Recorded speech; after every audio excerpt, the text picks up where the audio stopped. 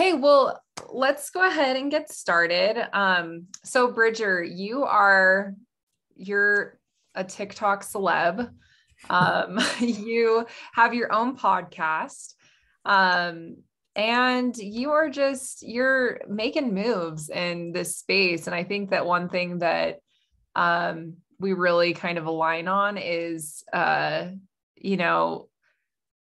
we both are kind of trying to be crusaders in the world of, positive stories of the church and coming back to the church. There's a lot of negativity out there, and people saying all the especially on TikTok, people saying all the reasons why they, don't like the church or whatever. And today I really want to hear your story, and I want to hear, kind of your faith journey and how you went through that. And one thing that I really want to focus on is the miracles that led you back. Long story, but there was a message given to me from my stake president from, not directly from President Eyring, but my President Eyring told my stake president that, in the church today, we need to focus more on the miracles. And so he told me that. And so that's kind of one of the things that I want to really do in this podcast, is really focus on the miracles of what we experience leading us back to the church. So yeah, with that being said, I would love to hear your story. If you want to just kind of give us an overview, and then at the end, I'll ask you a couple questions. And yeah. So I was born into the church, born into the covenant. And I've chatted about this on a few other podcasts, but my life starts out with somewhat of like a miracle. So I was supposed to be, like, my due date was somewhere around Halloween, give or take a few days. But my doctor, my mom's doctor, had an impression to deliver me like 3-4 weeks early, and just a spiritual impression. And so he followed through on that. My parents trusted him and followed through on that. And when I was delivered, I had the cord around my neck and there was a knot in it. So it was both. Oh my. Yeah. Right. I was dying as I came out. And I'm really lucky to be alive. So because of that, I think for me, like, God has always just been an option, right? It's never been off the table or too much of a logical leap to believe in God. So I've always just grown up in my life believing in God, and believing that for some reason, that he decided to keep me here. And so, I grew up in the church. I was never the most active member of the church. I would go just because my parents told me to. I'd fight going to church and whatnot. But I remember once I got to ninth grade, I saw a video on Facebook, and this was right when the age change happened for the missionaries. And so the local high school, the seminary, released a video of like a bunch of missionaries opening up their mission calls. And it was like a montage video of missionaries who were in the high school, as well as just who graduated that last year. And just like a hymn behind it type thing. And I was on the tennis team, and my sister was also like a junior in high school. So I knew a lot of those people in the videos. And I just remember watching that video and like seeing some of the people I knew and people I looked up to. And that was like the very first time, like, I can remember that, like, the Spirit truly touched me. Like, just watching them open up their calls, I just got so excited and I felt so much optimism. And it was, for the first time I ever really felt that burning in the bosom, straight out of the scriptures. And that was the day I decided I was going to serve a mission. However I got there, I didn't know, but I was like 100% determined to serve a mission after watching that video. But I'm sure it's like we have our own experiences, right? We go into high school. High school is a hot mess. I'm sure for a lot of people. Mm-hmm. And as I'm going to church, and I think this is important to recognize, like, I had great examples and Sunday school teachers, but I was kind of taught this narrative of, and you might even have been taught it, right? Like, general conference equals scripture, or like everything the prophet says is 100% true. And like you don't question it. You figure it out. Like, you figure out why you're wrong and don't question their teachings type thing. Like, so that was like the version the narrative of the church that I grew up with and I grew up believing, right? So yeah, as I go into high school, I wasn't super active. And I remember I would like going through high school. I started out like on like a pretty good spiritual plane. But over time, it's like slowly over time, the scripture, like Satan carefully carries you down to hell. Like, I believe that is so true. Because I've experienced it multiple times in my life. And that first time was like starting out in high school, like over time, just pushing friends away and getting into all this crap, like video game addiction, and just pushing like everything that mattered away from me. And so I go through high school and I get to about halfway through my junior year. And by this point, like I've just like consumed myself with just garbage stuff, video games, pornography, pushing people away from me. Just stuff like that, just garbage stuff. And I remember I got to a point where I was like pretty suicidal, very depressed. I didn't really feel like I had anywhere to go. And so I went to church one Sunday, and during church, I just decided, I'm like, you know what, I'm just going to have a reset. I don't know if you've ever experienced that, where like you're in like the lowest of the low at the lowest point, and you're like, I'm just going to reset. I'm just going to fight my way back. So during church, I decided that. So I started cleaning up my social media, putting new habits on my phone, getting my calendar updated, all those types of things during church. And I remember my friend after church invited me to like stake choir. And if you knew me during high school, I liked to like make fun of choir kid. Like I was a jerk, right?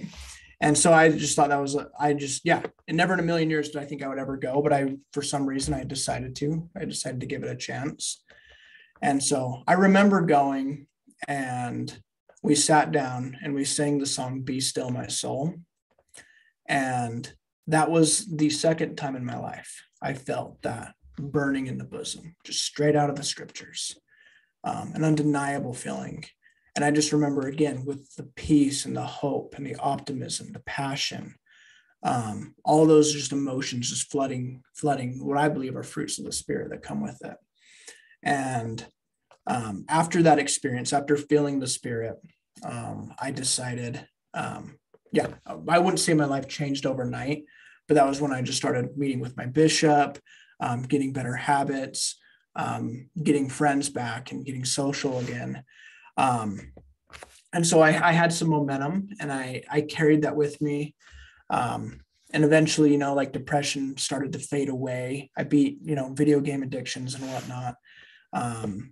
Eventually I got my mission call to California, Bakersfield. And I remember getting dropped off at the Provo MTC. Did you serve a mission? No.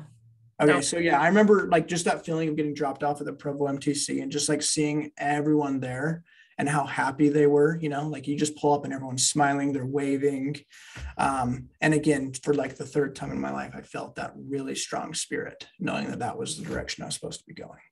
So I get to the Provo MTC, and I start my mission. And as I'm sure you've heard, like so much happens on mission. I experienced like miracles, some that I would even say are like too sacred for me to share. Experienced crazy life-threatening situations. I have different people, cultures, perspectives. So many funny stories. I learned so much. But I began my mission. Like I didn't even know that the Book of Mormon took place in America, or like the Central America, whatever. I didn't even know the Book of Mormon was in the Americas. So I didn't know like anything about the church going into my mission.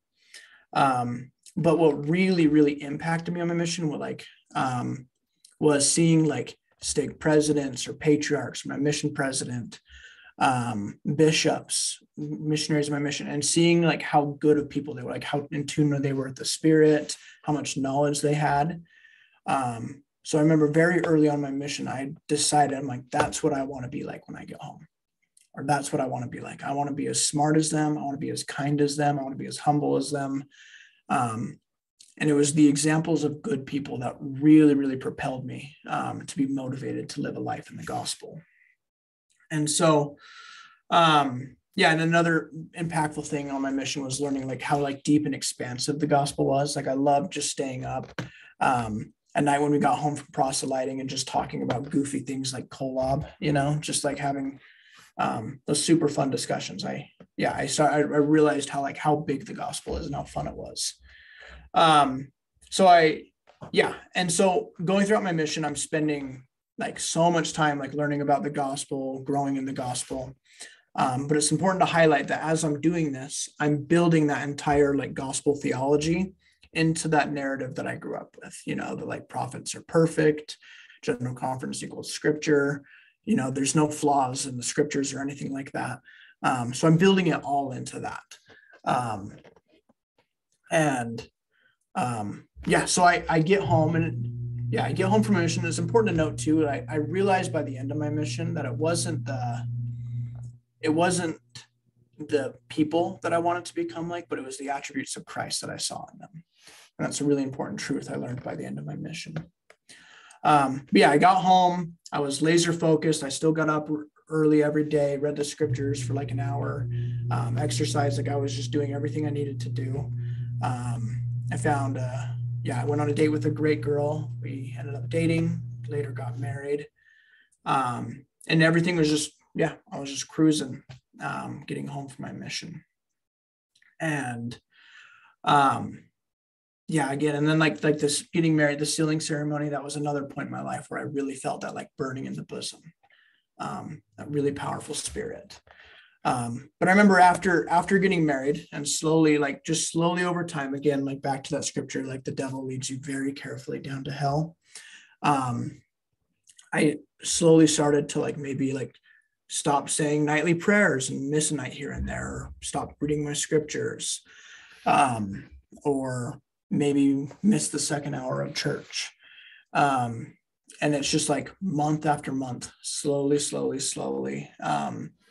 those habits start to break until you like get to the point where you don't even want to be an active member of the church eventually. And during this time, I'm getting into all of these things like politics and more so away from scriptures and into hobbies and whatnot. And I start following like, we label them like progressive accounts in the church.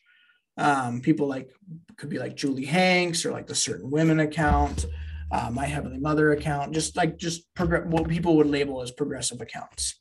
I start following those accounts and I started to realize like, there's more than one way to be a member of the church. Like I always thought it was like my way or the highway, but I started to see like there's actually logic and like there's way more than one way to be a member of the church. And so I started to follow all these accounts and learning these new ideas. And I remember like, so as I'm going through that, and like I mentioned, the examples of good people was one of the very most important things in building my testimony, starting out on my mission. And I would say like the first thing that like cracked my metaphorical shelf, do you know the shelf analogy? Yeah. So like one of the first things that like cracked my metaphorical shelf, was just seeing that like people who were like in those positions, stake presidents, patriarchs, bishops, mission presidents, people who've been in those positions, like seeing them not be, what I saw is like what a good person would do, right? Seeing them care more about if somebody had a second piercing than if they were a good person, just really what I saw is really silly things like that. It really started to frustrate me. And that was like the first thing that started to crack my shelf, because I couldn't understand like how could our best in some cases, not develop like kindness and charity. And so that was like the first thing that cracked my shelf. And then over time, I eventually I came across this post. I came across this post, and it was a collection of prophets and apostles in church history. And it was like, and this was from one of like the more progressive accounts I was following. And it was a collection of like racist things they have taught. And this was during like the peak of the Black Lives Matter movement. So it's when this post came out. And I remember just like reading through that post for the first time. And as someone who grew up with like the idea of like prophet equals scripture, like everything they say is correct. It was so hard for me to read. And I remember it was like it was almost hard to breathe at certain points while I was reading it, just because like it was the first time in my life I couldn't, run around it or find a way to reconcile it. I just had to admit that that they were wrong. And in me, I didn't think there was room in the truth claims for the prophets to be wrong, And so, yeah, that was the first time that I had to realize that. And so that's where like really my deconstruction, that's where like that really started. And so a few months later, I kind of left that question unaddressed, put it on the shelf type thing. And then a few months later, I download TikTok. And again, probably a poor decision. But it'd be pretty gnarly. Yeah. It's a crazy place. I downloaded TikTok, and if you're on TikTok in Utah, you know how it is. You start scrolling, you're going to get an LDS discussions video or a Mormon Stories podcast highlight or whatever, all the stuff on TikTok, just a crazy place. And so it really frustrated me at first, but I was still like deconstructing during this time. So I was like, you know what? After watching a couple of the videos, I'm like, I'm just going to figure out if this is true or not. Like, I'm going to just get rid of all my past experiences and all that. And I'm just going to see if this is true, because I've never given it a chance if it's true or not. I've always just assumed it was. And so I just started like following every #ex-Mormon creator I could, and I would just scroll, and for hours at night, I would just scroll and watch videos and them talking about like this historical thing or this doctrine that they didn't like. And I would just watch for hours and hours for months on end. Just one of my biggest hobbies. And just slowly over time, like metaphorical shelf, I'm just putting more and more things. Why did Joseph say this? Or why is this in the Book of Mormon? Or what about this thing in the Bible? And I'm just putting more and more things on this metaphorical shelf that I just, questions I didn't have answers to because I didn't take the time to like research the opposite side. And so the shelf is getting heavier and heavier and heavier.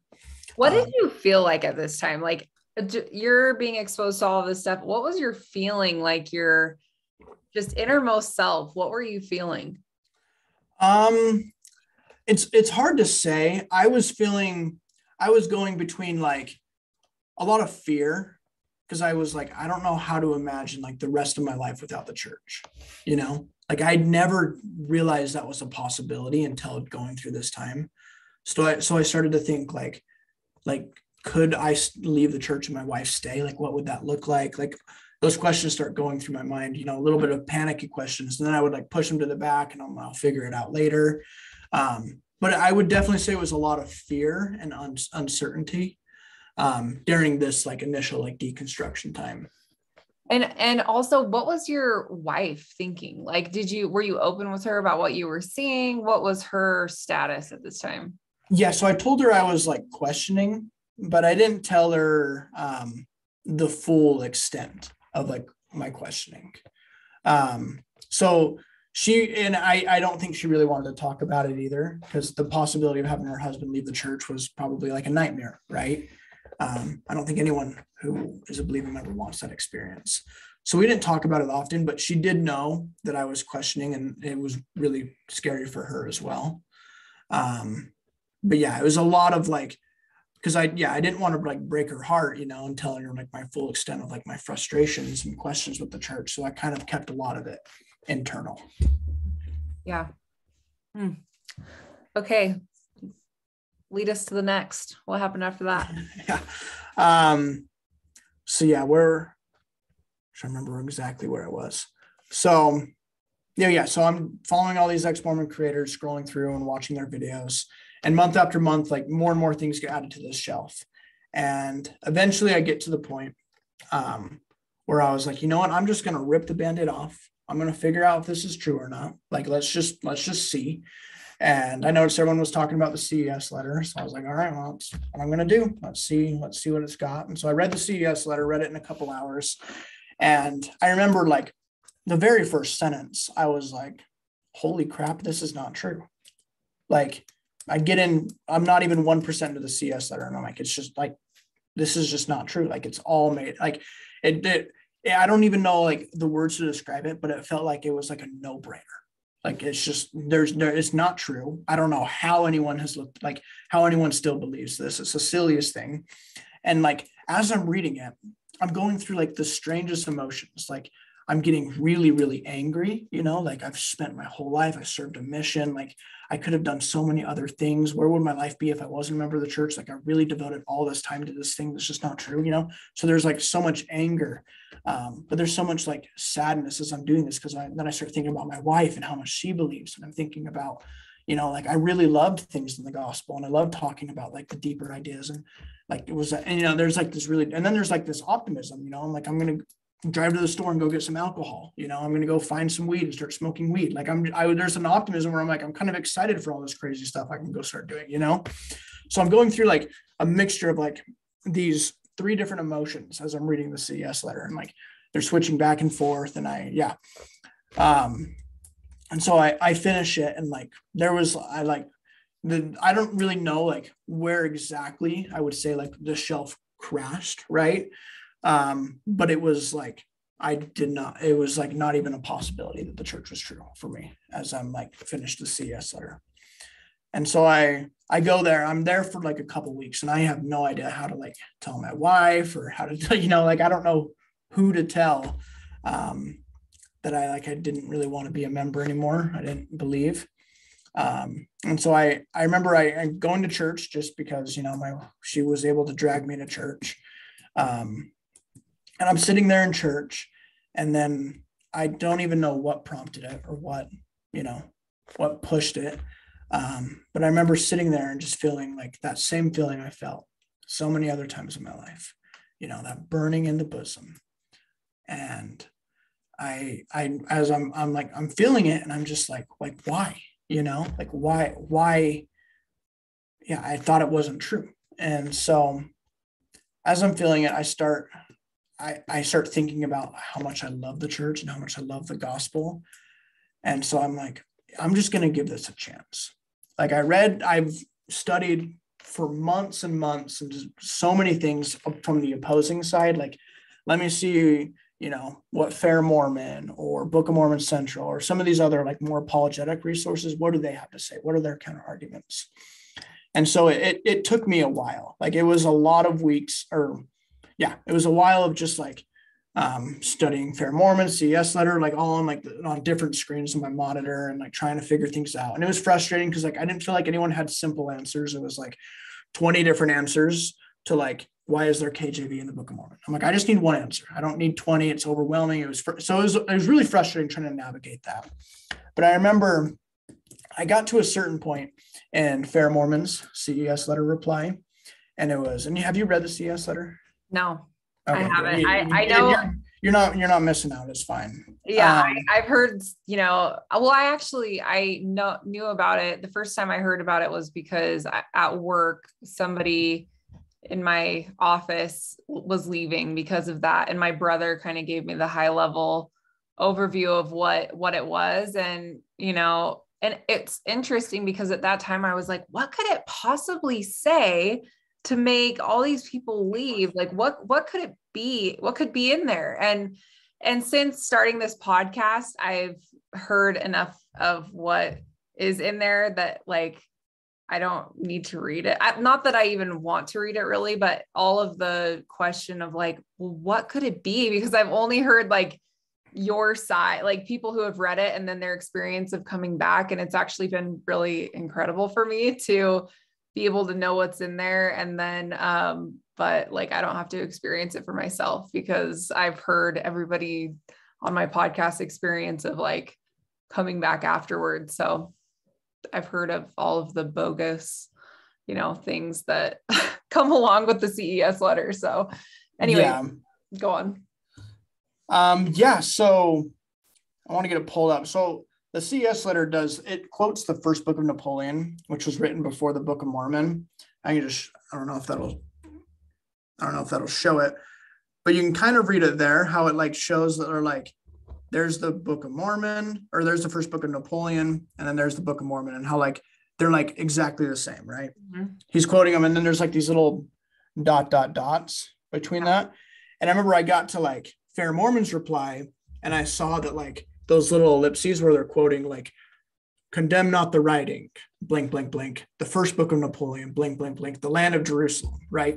And how it looks like they're like, these books are really similar. And I get to Fair Mormon's reply and they blow up like where those quotes are pulled from. And it's across like 20 pages, like chapters between these little ellipses.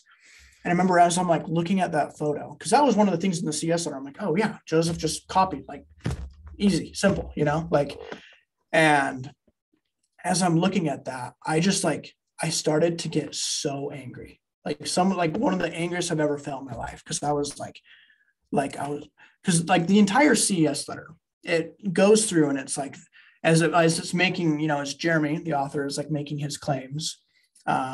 He's like, and the church lied about this, or the church misled us about this, or didn't provide the full context here. And that's a huge theme in the CES letters. The church lied to you. And as I'm reading that, and I'm like, you did the exact same freaking thing. As I'm looking at, like, it just made me so mad that, the exact same thing that he used to like destroy my testimony and say the church was guilty of, he was guilty of in the exact same. Just so hypocritical. And so like after that, like anger is one of the biggest motivators and sometimes in life. And it just like, it fueled me. Like I just started studying church history like a maniac. Like I'm talking like 120 hours a week of just like laser focus for about a month of just laser focus from the fire hose church history, like reading everything I can get my hands on, listening to YouTube videos, podcasts, books, reading BYU studies and interpret articles, everything I can get my hands on church history.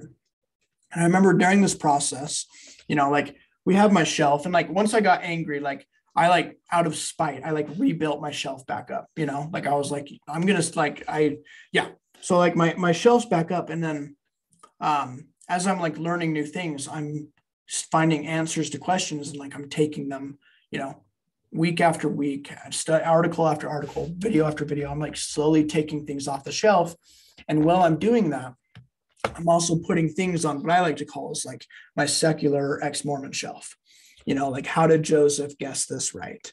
Or why is this in the Book of Mormon? Like why is this literary structure in the Book of Mormon type of thing, and I'm putting things on the shelf. And so like I'm taking things off this one and putting it on that one. And I remember I got to the point where there was like, I realized there was, after like hundreds of hours of studying, I realized there was no way for me to prove it one way or the other, because that was like my goal going in. I just wanted to prove it right or wrong. And I realized that it's just not possible to prove it one way or the other. And I realized that there is just as much evidence the church is true as there is that it's not. And so I got to choose what I wanted to believe.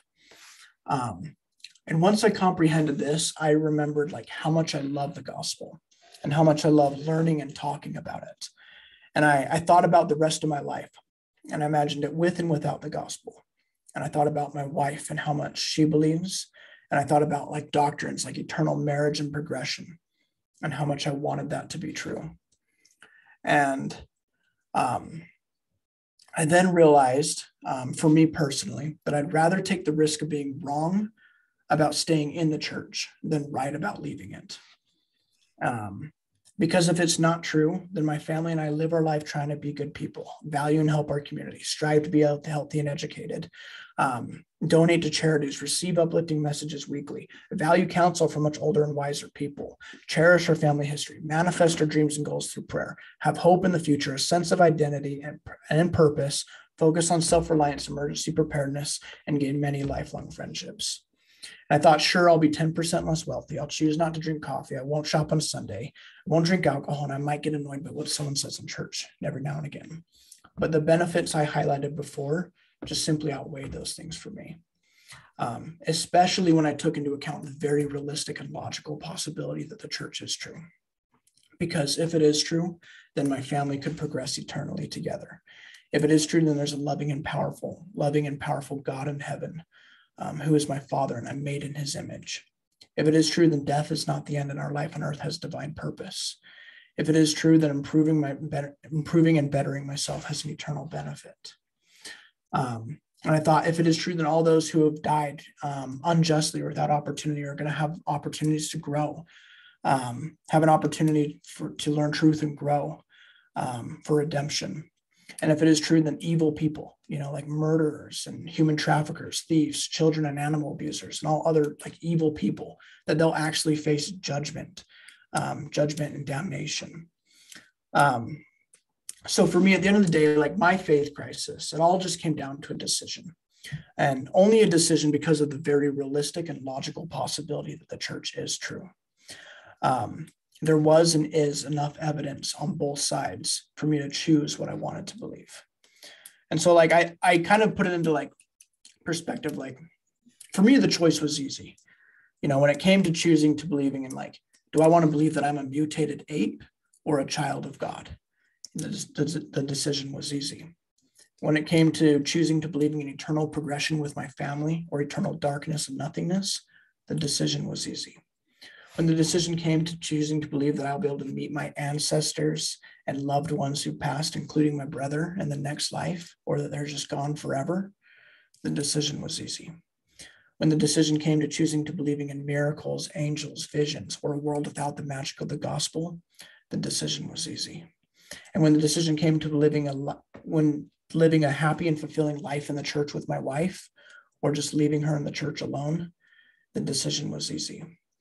And finally, for me, it came to believing, when the decision came to believing in everything, the plan of salvation, or believing in nothing, just random chance, the decision was easy.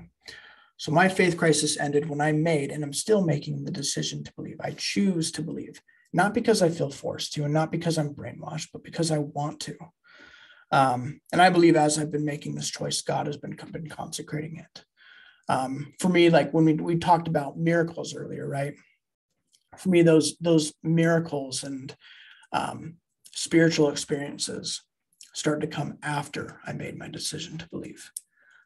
Those confirmations, those memories, those fruits of the Spirit, it came after I made the decision to believe.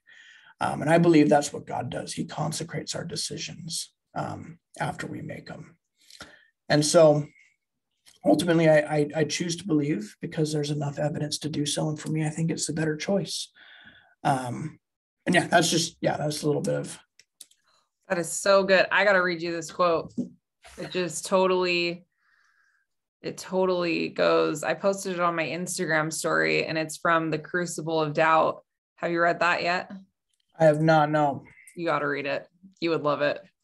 But the quote is, okay, there is a type of flower that can only bloom in the desert of doubt. Faith that we elect to profess in the absence of certainty is an offering that is entirely free, unconditioned, and utterly authentic. Such a gesture represents our considered and chosen response to the universe, our assent to what we find beautiful and worthy and deserving of our risk. I feel like that it is such a that is perfectly embodies what you just said. And I think it's so true. I think that it's interesting how those questions that we have can lead to a strengthened testimony and can lead to something really incredible and profound. And yeah, I really love that. That's amazing. Hold on one second. I just stopped recording on my phone and I need to make sure that we don't lose this. Okay, we're good. Okay. So now you're back in the church. You've got your testimony. Do you feel like your testimony is now stronger on the other side? Than it was before my faith crisis? Yeah. In some ways, yes. In some ways, no. Yes, in that it's more secure because it's informed, and informed faith is fortified faith. So I believe it's more fortified, but like I would lie if saying like it was really nice when things were simple, when everything made sense and it was right and I didn't have many questions, like it was a lot. a lot easier. And I think that's just part of the burden of having a more informed, what I feel is more mature faith, is it's not nearly as easy. It takes a lot more work. And so and sometimes I get caught up in caring about, making so much use out of the logic, I forget about the spirit, and having that spiritual conversion. But now I would say it's like more fortified now. Yeah. In the Faith is Not Blind book, they talk about how, when we're young, we have a simple, simplistic testimony, and we go through a period of refining and questioning, and then we have a more mature testimony on the other side. And I think that, for me personally, since starting this podcast, I've heard of a lot of things that I didn't hear of before.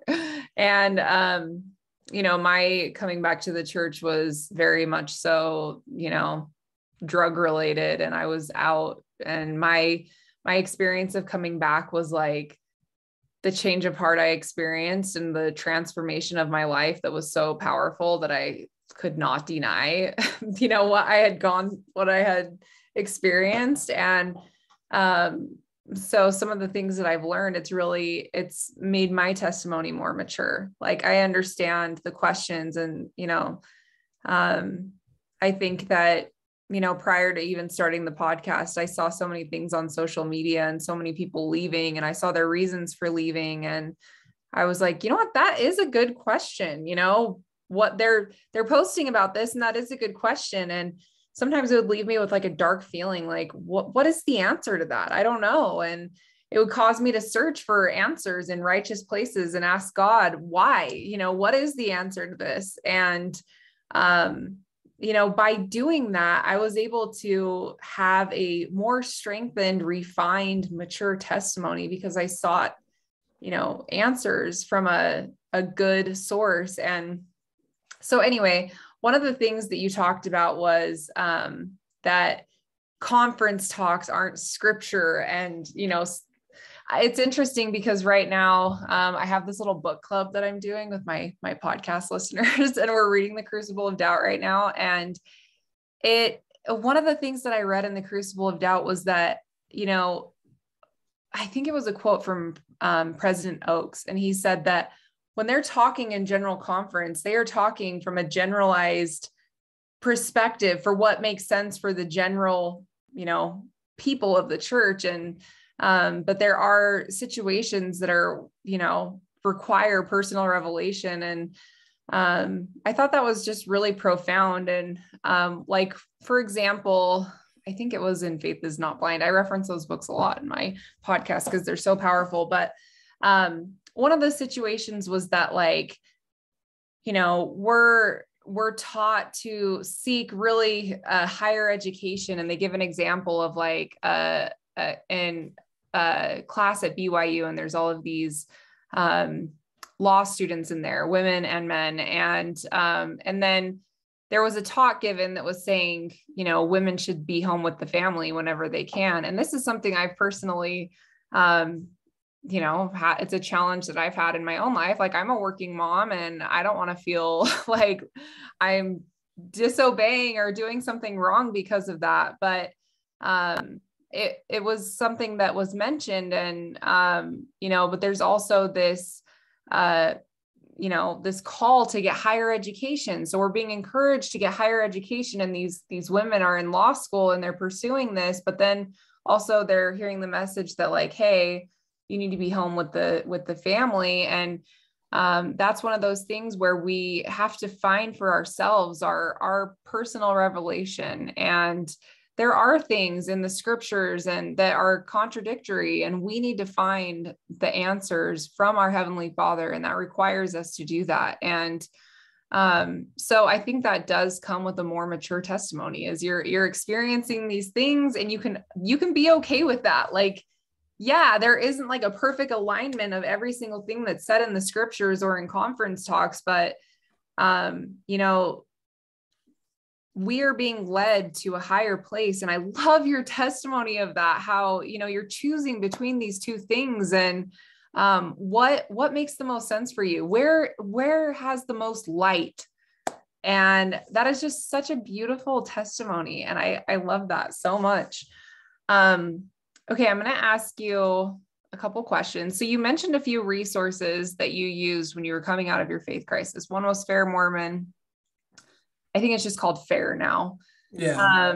And then you mentioned Book of Mormon Central, which I had Jasmine from Book of Mormon Central on my podcast. She is so amazing. I love her. She's great. She's great.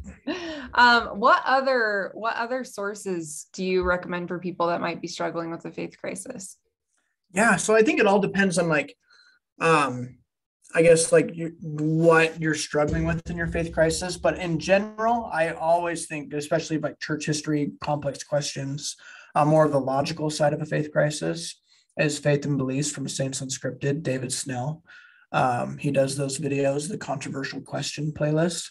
For me, that was absolutely the best resource because it wasn't so complicated and hard to understand. It was just presented simply in a way that was like easy to watch, and you could watch like 50 of them in a day, and it was enjoyable to watch. And so that's the number one resource I would always send people to who are struggling with like the logical side of a faith crisis. I think Seekers Wanted by Anthony Sweat, it's a book, is a great book for, starting to navigate controversial church history and messy issues. I think, there's good podcasts, Come Follow Me podcasts and stuff that are good options too. I think like reading more, like taking more of an offense too. If you spend all of your time studying Joseph Smith's polygamy, that's not a super fun thing to spend your whole life studying, right? And so I think it's good to read books like The Case for the Book of Mormon, like Tatter Callister, playing a little bit of offense. Resources like that. Yeah. Okay. One of my favorite things that you've said tonight is that after you made the choice to believe, that's when the spiritual experiences followed. And that is a beautiful, that is just sticking with me that like, when you're going through this, you had to like do the work and put in the effort of, seeking righteous sources to answers to your questions. But, that took an act of faith on your part for you to be like, hey, I'm not going to just scroll through TikTok to find my answers. Like I'm going to take a chance on that this is true. And I'm going to look to righteous sources. And then after you made that decision and put in the work, it's almost like, the miracle doesn't come until after the trial of your faith. And so love that. Okay. So what advice do you have for people who are unsure the church is true? These are questions from followers, by the way.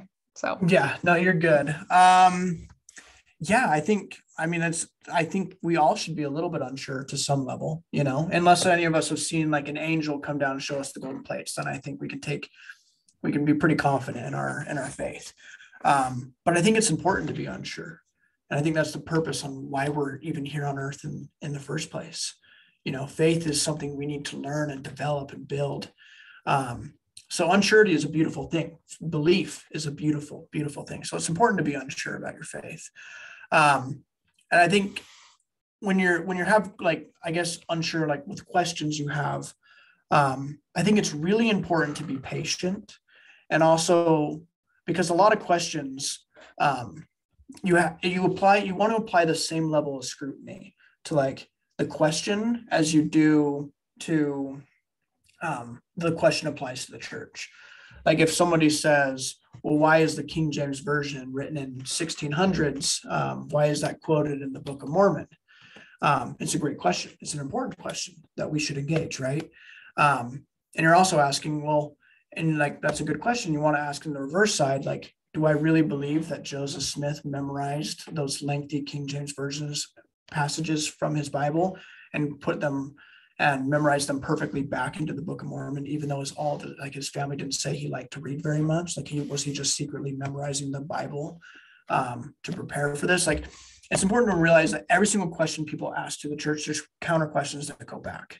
So I would always make sure you're, to not take every single question and think that's the end of the story. You look at the counter questions. Yeah. Love that. How can a parent help a child who is out of the church without making them feel judged? Yeah, I think, I don't know, I wouldn't be like the expert on this one, but for me, I think just love your child. I'm a huge believer that this life is, the main purpose of this life is about who we are as people, what we do with the truth that we believe God teaches us. And so I think one of the worst things you can do for like someone who leaves the church is to try to take God's place and try to force what you see as true down their throats and force them to see it the way you see it. That's one of the worst things we can do. I think it's so important to recognize, like, they have their reasons for leaving, whether it be questions in church history or not able to reconcile some controversial doctrines. And the best thing we can do is just trust that they're doing what's best for them. Trust them and trust their decisions. And then they will all figure it out together. We'll all figure it out and see what's true or not, but just trust that they're making the best decision for them and just continue to love and support them.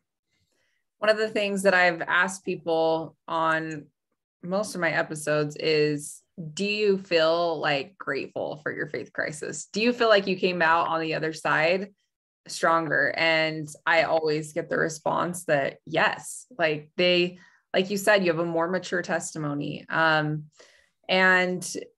so I think that remembering that everything we go through on this earth is, refining us and making us stronger. And we don't know what the future holds. Maybe this is a part in their journey that they need to experience so that they can come out with a more refined, mature testimony. And so anyway, okay. So let's see. Do you have any doubts or concerns or things that still bother you? Of course. Yeah, of course I do. There are plenty of things, plenty of things. I would be a sheep if I didn't. I have plenty of doubts or frustrations or things still on my shelf that I don't quite understand. But to this day, like my ex-Mormon shelf is way heavier than the shelf I have for being a member of the church. I think it's important to look at like what I see as like the burdens of belief and the burdens of doubt or the burdens of unbelief. And my burdens of belief are much lighter than the burdens of unbelief. There's harder questions, emotional, logical, and, all in between. And I think, I don't think any of us who really, care about critical thinking and, studying the gospel are ever going to get to a point where we're totally fine with all of our questions.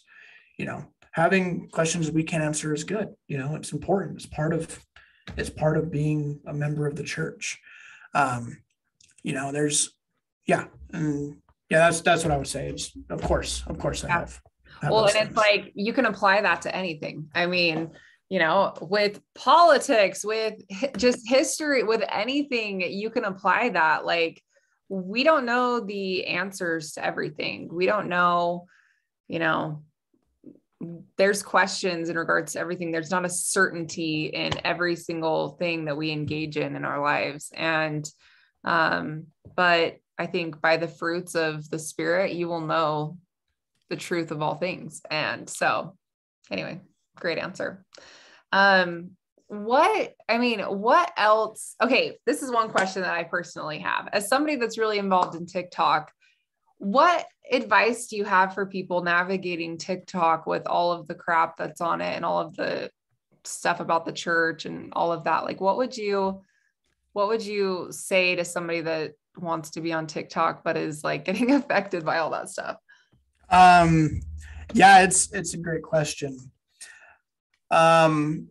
I would say be kind first and foremost. That's like the most important thing going on TikTok. Like, I've seen members of the church come on there who, their initial knee-jerk reaction is to get mad, and maybe understandably so, maybe they're, they're justified being angry at some TikTok they see, but it's just going to come back and they're just going to get so much backlash and hate. Because like there are a lot of, church haters on TikTok, a lot. I'm sure you've seen it posting clips, right? Like you're getting, getting angry messages from people. It happens like crazy, and like, I thought like, yeah, when I initially started posting on TikTok, I knew going in it was going to be bad, and that helped like prepare me for it. But it's been important because I've made so many friends in the ex-Mormon, like Mormon critic community, good friends, who are fantastic people who I chat with often. But their content is incredibly critical of the church, and I disagree with pretty much all of it. But I think it's important to realize that, like, they're human beings, and like, there's things that they see as harmful in your videos, just as things that you see as harmful in their videos. And it's really important to like, to not yell at them or get mad at them, or, claim that you're right and they're wrong, but just engage in good discussions. Healthy discussion, and definitely block, the weird 60-year-olds that, found a phone somewhere and they're just commenting on everyone's videos as angry as possible. Joseph Smith said, whatever, blank, blank, blank, fill in the blank, like, block those annoying dummies, of course. But yeah, plenty of good people who are critical of the church. And I think just be kind to them, and they will be kind to you. Love that. So Bridger, tell us about what you've got going on. Tell us a little bit about your podcast and just, what you're doing these days. Yeah. So I still post on TikTok. My thing is I just download what I see as ex-Mormon videos and just cut them up and reply to them, and add my perspective into the conversation. So I've been doing that. I have the podcast I'm working on, Talking Doctrine, just trying to have conversations about the church, as complex and hard as they need to be, just fun conversations. And then on top of that, just working on my, a CES letter reply. And I don't know how long it's going to take me. I'm 150 pages in, and it's going to... Okay, tell us more about this. What is your CES letter reply? Yeah, so I just am responding to what I see as all the arguments in the CES letter. And it's just like a free online PDF that I'm working on. Sweet. It's love that. Yeah, it's huge. I'm at 150 pages. I have no idea where it's going to end up, because I'm going to have to cut a lot, rework a lot. But I've been working on it for like 6 months, a couple hours a week. So still working on that. It's fun. I enjoy it. So that is so cool. Well, awesome. Do you have any final words of wisdom for us, or anything you want to leave listeners with? I think just, to me, always remember that faith is a decision. And when you consider your faith, always remember, what are the burdens of belief and unbelief? I think the idea of eternal progression with my family, being a child of God, the plan of salvation, dramatically outweighs eternal darkness and nothingness, or random chance, or just being some random statistical mutation of an ape. I just think the burdens of belief, the blessings of belief, are just so much better, and so much a better choice. And if you have, questions you don't understand, there's awesome resources. You can message me. You can message, Book of Mormon Central, Fair Mormon. You can message plenty of people. There's so many people who are really engaged with these issues. I'd be happy to have conversations. So, do you have an email address where people can email you at if they have something they're struggling with? Just Bridger.Coburn@outlook.com, or you can just go to my Instagram, just Bridge Thoughts, and just send me a DM on there. That would probably be the fastest way. Awesome. Okay. Well, I know I get people reaching out to me wanting to be in touch with my podcast guests because they have questions. So I think that's awesome that you're willing to be a reference for people. Well, Bridger, this has been awesome. Thank you so much for being on the podcast. And I am going to go follow you on Instagram right now. Appreciate that. Thank you. Thank you. Okay.